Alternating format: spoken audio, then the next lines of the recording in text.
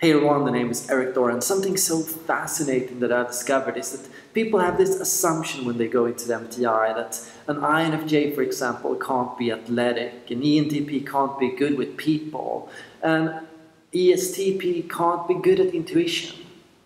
Often all of this rests on one big misconception, and that is that skill is type. Truth is, skill is not type. If you're good at something, that doesn't necessarily mean that it is who you are. Truth is, you can develop yourself to be amazingly powerful in the use of your inferior functions. If you want to, you can become better at introverted sensing than an ISTJ. All you need to do is steadily practice using this function. Now, just because you can develop your inferior function does not mean that you should. We have this idea in our society that we should be good at everything. We should be so stress tolerant. We should be outgoing. We should be proactive. We need to be doers. We can't sit still. We shouldn't be lazy. We should be creative and we should be optimistic. We should always see the positive in everything. And we should never ever feel bad. Truth is, when it comes to development, often the development of the inferior function is associated with dealing with a crisis. We develop these functions not because we find them fun or stimulating or energizing, but because we are overwhelmed by it. It's so much. We have demands from other people to do it. Other people are asking us to do it. There is a crisis, an issue we must respond to. We have work issues, something new that is like pulling us, forcing us to do it. And this is so different from how our normal functions are developed. The reason we tend to develop the first two functions first in our childhood is because usually our childhood is fun. We do things that are fun, we explore hobbies, we explore our passions, we try out new things, we are learning, we're engaging in things that fill us with a sense of richness, fill us with a sense of fun and joy. The reason we develop our inferior function is often purely from the perspective of what does work expect from me, what does my parents want from me, what does my school expect from me. How we look at our inferior function is similar to how we look at a chore, a distraction, something forced on us. So the people with the strongest inferior functions are often the people that have been exposed to the strongest traumas in life, the people that have had the strictest parents, the strictest schooling, the strictest tutoring, the most difficult work environment. And often while I meet an ENFP that has developed to be extremely self-disciplined, extremely organized, extremely good with systems, at the same time as I feel impressed by this person, I also feel a little sad because I can understand the circumstances that drove this development. What gets an INFJ to pursue martial arts or combat-related sports? Well, because it provides a sense of relief from anxiety, from stress. What gets an INFJ to pursue martial arts or combat-related sports? Well, because it provides a sense of relief from anxiety, from stress. And that means that there are two different mentalities in our society, part of the archetypes that I've measured in my personality tests. And that means that there are different archetypes in our society depending on how we have developed our cognitive functions and which cognitive functions we have developed.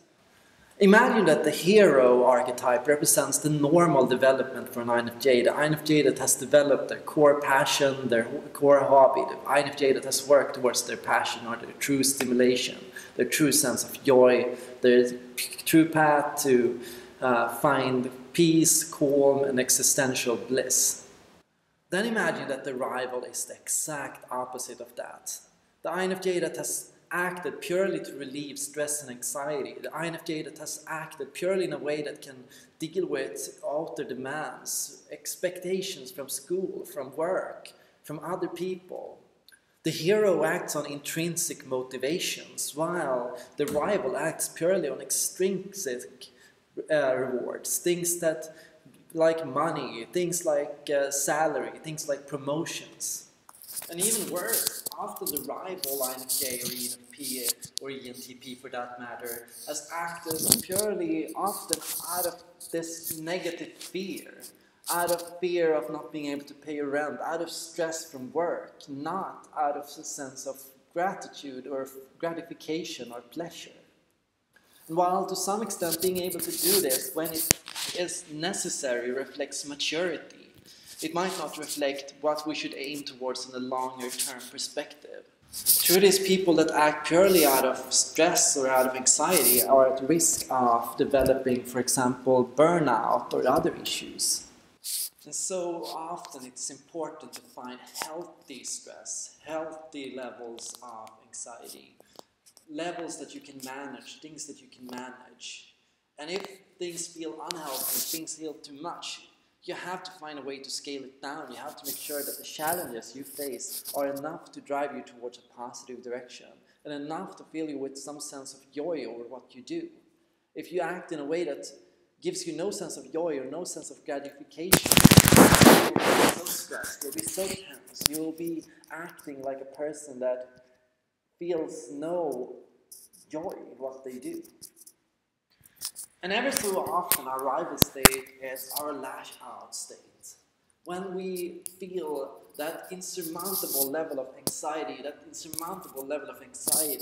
and stress, we just lash out. We begin to say things we wouldn't say normally. We begin to do things that aren't us. And that is also why I tend to say that the hero states better represents who we are. Because there are so many things we can do out of anxiety or in trauma.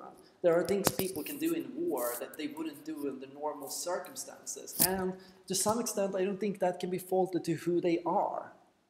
Because very few of us are ourselves in terms of a crisis. Very few of us are who we are when we are under stress or anxiety. You're not yourself when you're hungry, a lot of people say, and that's so true. But truth is, not everybody chooses to go into the rival state to deal with anxiety and stress. Other people can choose to just run away. The autopilot state or the zombie state often represents what we do to run away from obligations, stress and anxiety. Okay, so there are things we need to do. There are things that are important. Well, so often we are good at distracting ourselves from what is important. And our biggest distractions today are social media, our cell phones, our TV, mindless entertainment. And I understand that there are things in social media that can be really exciting, really rewarding, really challenging, stimulating intellectually. But ever so often it is not. Ever so often what we watch on TV is not fun, it's not interesting to us. And so it just puts us in this state of mind where we are just blank, zoned out, nothing at all. Ever so often we just stare up at the ceiling and we just let ourselves become numb. The zombie state represents our two lost functions in the 8 cognitive function model. The things that are the least us. An INFJ acting like an ISTJ, an ENFP acting like an ESTP, an ENFJ acting like an ESFJ. The zombie state represents our two least developed functions. For an INFJ, it represents ISTJ. For an ESTP, it represents an ENFP. For an INFP, it represents an ISTP. Often our conception of a zombie is that person. We imagine that ISTJ, and then we see the ISTJ as the zombie. Or we imagine as an ENFP, we have this image of the zombie as an ESTP. This is a biased perspective, however. The ESTP is not a zombie in themselves, but they represent things that would be associated with being a zombie for us. An ENFP's idea of what being a zombie would be to be like an ESTP. But for an ESTP, being an ESTP represents to act on your highest sense of awareness, to act on and to be highly aware of yourself and who you are and what decisions you make. And these perspectives are just so different because that's why our types are different. That's why ENFPs have the ENFP as their flow type and ISTJ as their stress type. Now there's one final and really interesting archetype out there that I want to discuss in this video. And that is the muse. We all have this idea in our head of the muse, what the muse would look like to us, what our ideal muse would be like.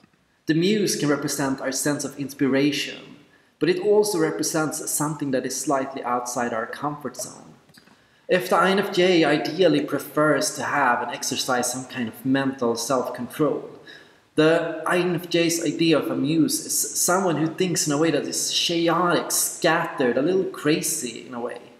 And if the ISTJ's primary state is to be self-disciplined, then the ISTJ's idea of a muse is someone who acts purely out of gratification, who is always living in the present, who is always